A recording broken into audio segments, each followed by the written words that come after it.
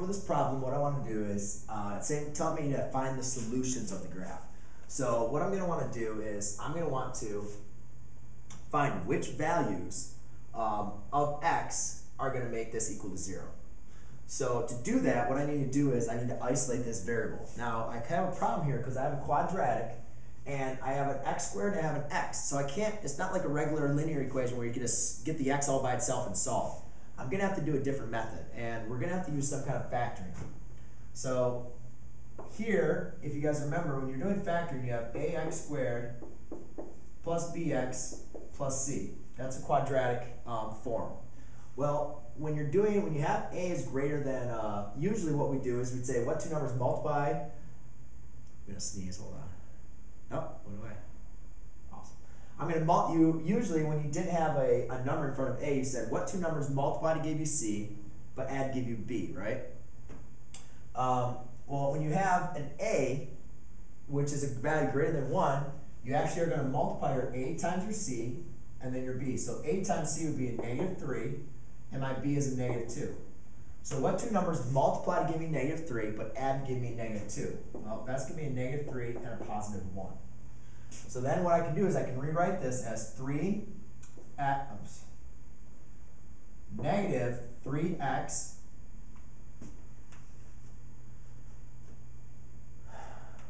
I'm like having one of those.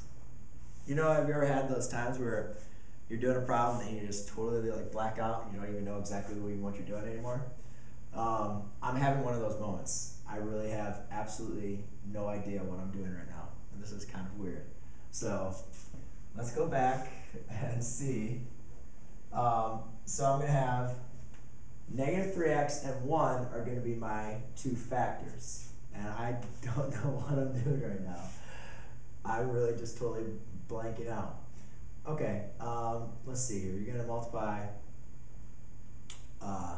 Oh, now I remember. Okay. Whew. So I have a 3x squared minus 2x minus 1 equals 0. What I'm going to do, sorry about that, was really kind of crazy. What I'm going to do is I'm going to rewrite this equation now, but with these two terms. So I'm going to write 3x squared minus 3x plus x minus 1. Notice how these two terms, which are my two factors here, you see the coefficients -3 and 1, is the exact same thing as my original problem, but I just rewrote it spread out. And the reason why it's important is because now I can group these two.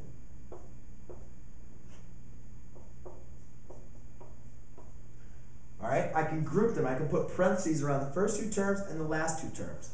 This has become helpful because now I can factor out a 3x. That will give me x minus 1 and plus x minus 1. Then I notice that these two terms are exactly the same. I can now factor these out. So I'm left with x minus 1 times 3x plus 1. So when I said find the solutions, those are the two factors.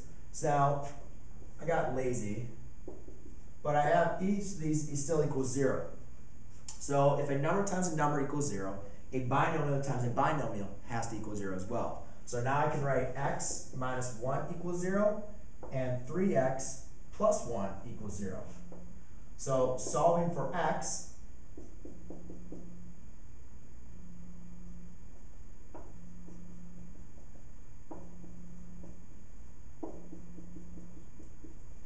I get my two values are x equals 1 and x equals a -1/3.